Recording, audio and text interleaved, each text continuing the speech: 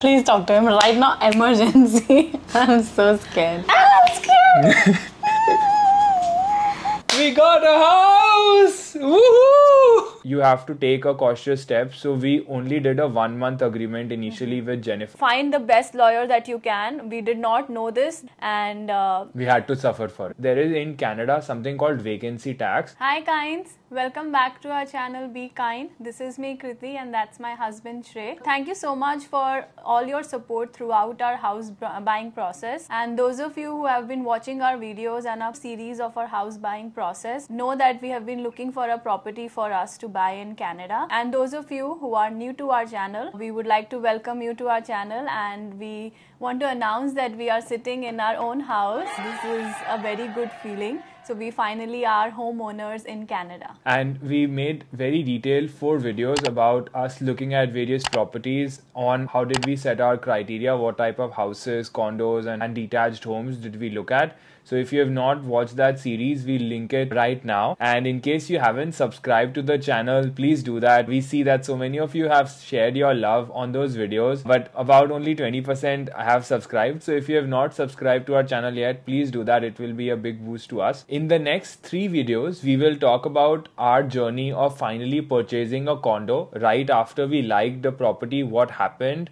till the time we moved in. So we will share information which will be really valuable for us if you are ever going to go through this journey. And our house buying process was not easy. We had a small hiccup in between. Our closing date was delayed due to some unforeseen issues that we weren't aware of, and there are not many videos about this topic, so we were completely clueless and we didn't know who to reach out to or what to do about it. So we really hope these series of videos help you out in such scenarios if that happens with you. And to reveal, like, we purchased a condo in Etobicoke, and we looked at this condo in our video 4, and I'm linking the timestamp of the video where you can find this house, and you will also get details like the listing price. So basically it's a 2-bedroom condo in Etobicoke, and we'll link the video so that you can see all the details there, and we'll do a house tour also very soon. So even before we start, let me share with you who are some of the important agents that are really important in this entire home buying process. So we are the buyers. Okay, on the other side there will be a seller. So in India, buyer and seller often interact with each other, but in Canada they never interact with each other. Both buyers and sellers have agents who represent them and they talk on their behalf. So the 2 most important agents that will become our friends are your realtor and your mortgage agent. And there are 3 things that you require even before you start this process. Yeah, so the 3 things you need before you even start looking for houses is your realtor, your pre-approval and your saving. These are important things you need to know when you're starting this journey of buying a house in Canada. So let me now talk about having a realtor, because the realtor is your best friend in this whole process. They become your face to the seller and their lawyer. So it's very important that you have the best one in the market. So we luckily found a really good realtor. Her name is Jennifer. We found her through a referral through Shrey's friend, and she helped us out in getting us our rental apartment there as well. So when you are working with a realtor, especially when you are buying, there needs to be an agreement that is done between you and your realtor, and your realtor then represents you in all of the transactions for the term of the agreement. So generally realtors will want that agreement to be a long-term agreement so that, you know, it kind of safeguarding their interest. But as a buyer, you have to take a cautious step. So we only did a 1-month agreement initially with Jennifer because we wanted to see how she is in terms of showing our houses, whether she's giving us the appropriate time and guidance. Luckily, we found a house in that 1-month period itself, but you can determine what period to choose when you are signing your realtor. So that's step number 1. The second step that you need for sure, and that's what Jennifer also asked us on the first call, is to get a pre-approval. A pre-approval is kind of like a mortgage eligibility that you will have from the big banks, that, you know, you are approved for a mortgage up to this limit. So they will look at your documentation, your salary slips and everything, and give you an approval till X amount. So basically, then you can be in the market looking for houses below that amount for which you already have a pre-approval. Because getting a mortgage, especially in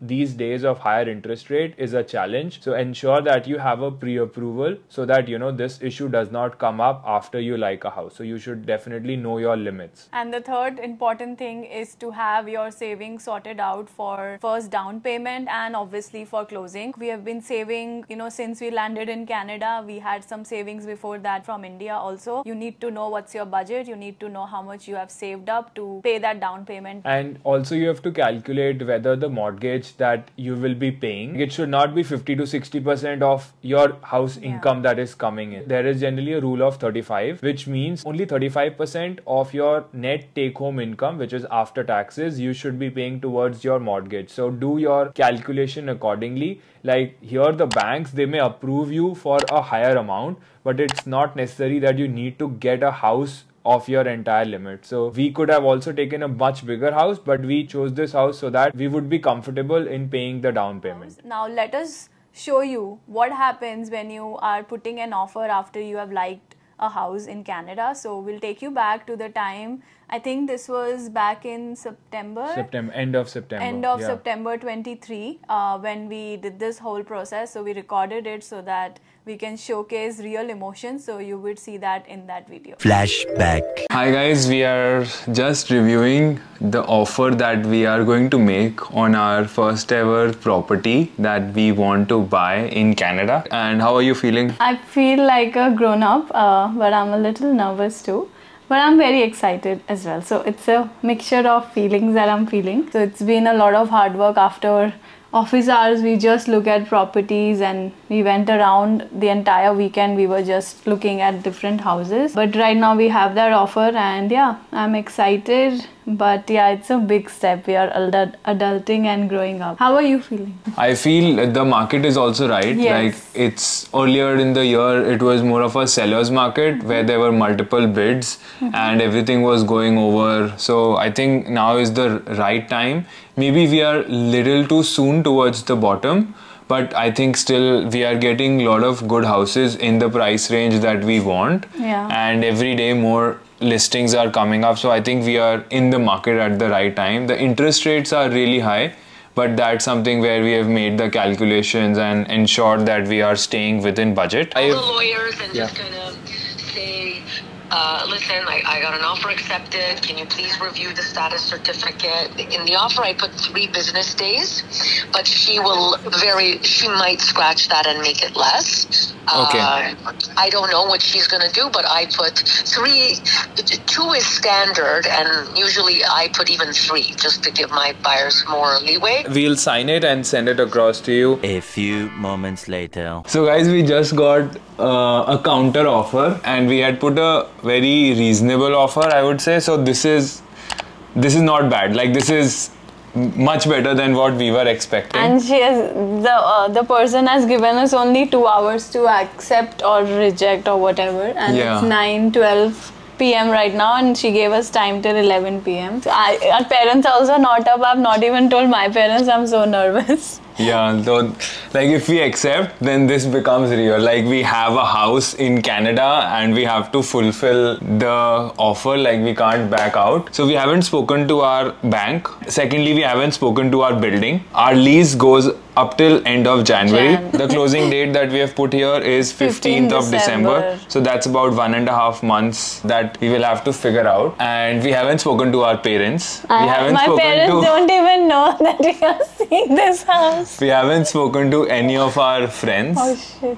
That we like the unit. We just saw it today. We started looking for houses yesterday. And I'm just shocked right now. I think we did a lot of pre-work before going. We did a lot of work. Yeah, like even with our realtor, we spoke for like, I think 2 weeks on which... I'm scared. Getting scared.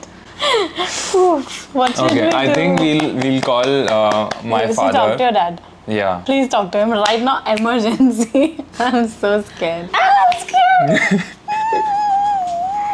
Hello, Papa. Namaste.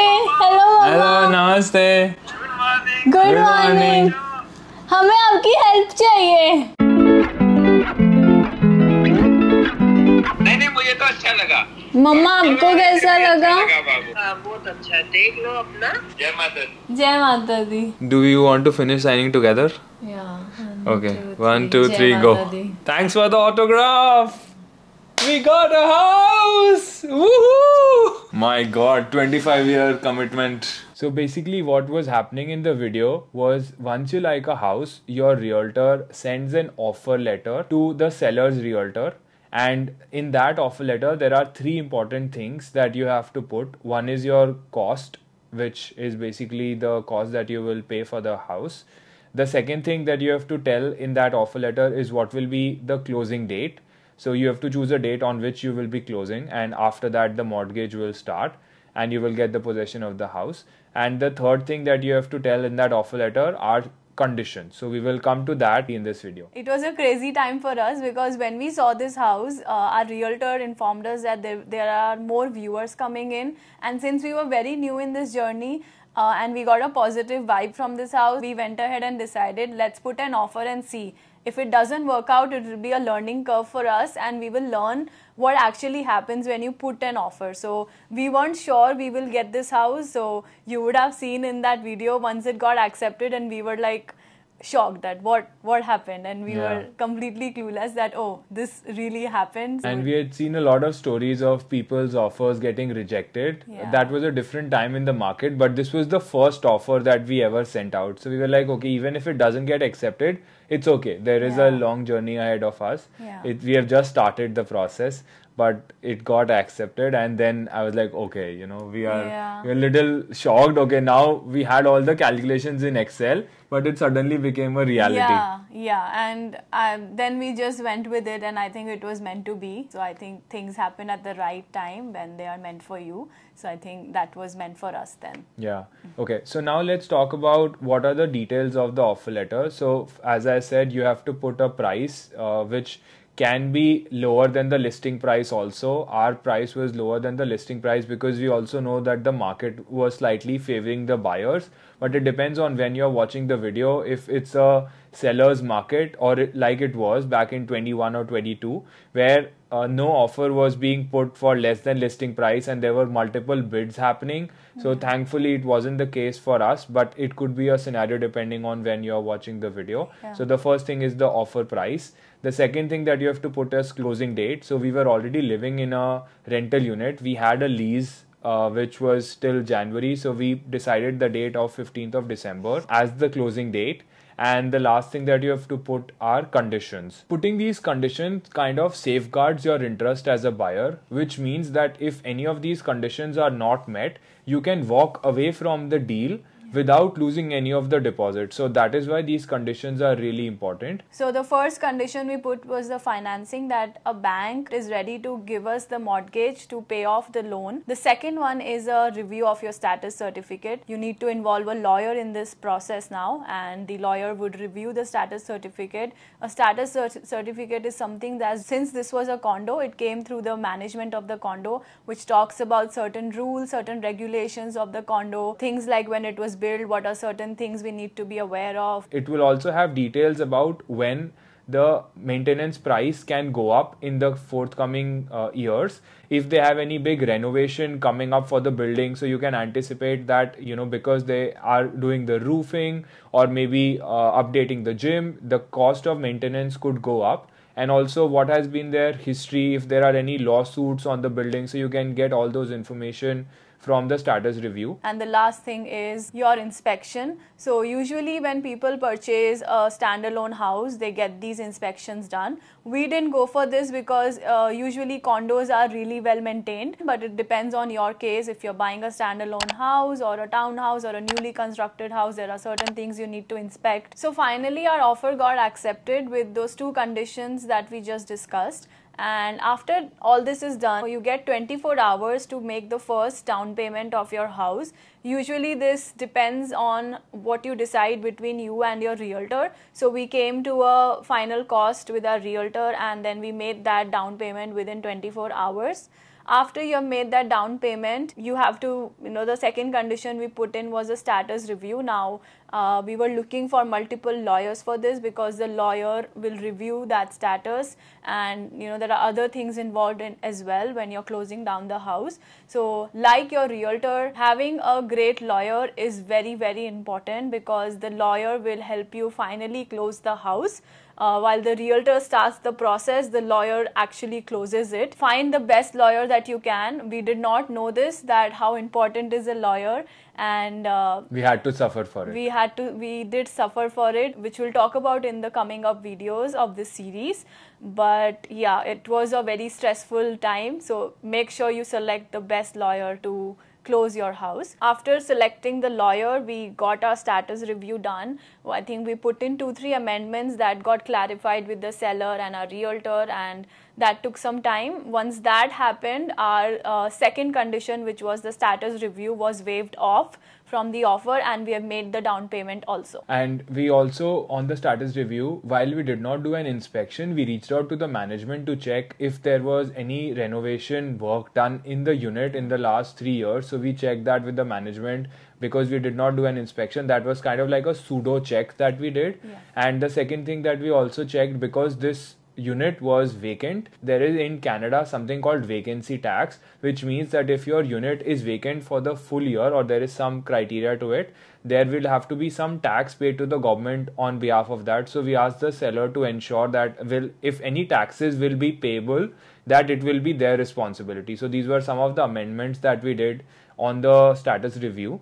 And on the financing, we worked with a mortgage agent. We provided all the documents to a mortgage agent, which was suggested by a realtor. And here you need somebody who can work really fast, because you only have 2 to 3 business days to submit all the documents to the bank. And because we are also taking CMHC insurance, we will talk about more of this in the next video. But because of CMHC insurance, we were paying less than 20% down payment, so additional documents come into play, and because also we were less than 1 year in Canada. So we will talk more about it in the next video. But after you get all the approval of financing done, you have to then waive off the first condition, which is financing, and that is when the offer becomes firm. So by having a firm offer, it means that now you can't back off from that offer. Now you have to close. So that's when things actually become real, when you waive off all the conditions. And if you have any questions in this process for us, please mention it in the comments or reach out to us on our Instagram. We will put the handle down below so that we can address your queries to the best of our knowledge. Now, we are also not experts in this field, but we can share from our experience. While all this sounds complicated, there are other things that were awaiting us in that process. So we will walk you through those complications and things we learned from this in the next video. I hope this video was helpful for you, and you can utilize this to understand what happens when you like a house and how can you buy a house in Canada. And thank you so much for all your support. If you have not subscribed to our channel, please subscribe to our channel. It will mean a lot to us. And this is us signing off in our part 1 series of our home buying process. Thank you. Bye-bye.